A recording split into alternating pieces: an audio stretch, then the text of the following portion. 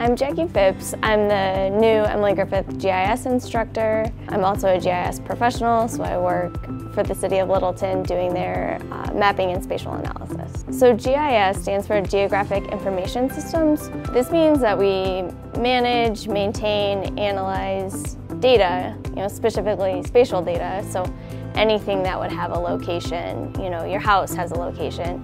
The city that you live in has certain boundaries that give it that spatial location.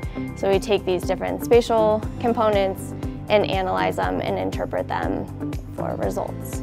If you want to work for natural resources, if you want to work in health and human services, if you want to work in education, K through 12 or beyond, teaching GIS, if you want to work for a city or a county or the state, pretty much every industry is using or can apply GIS technologies to it.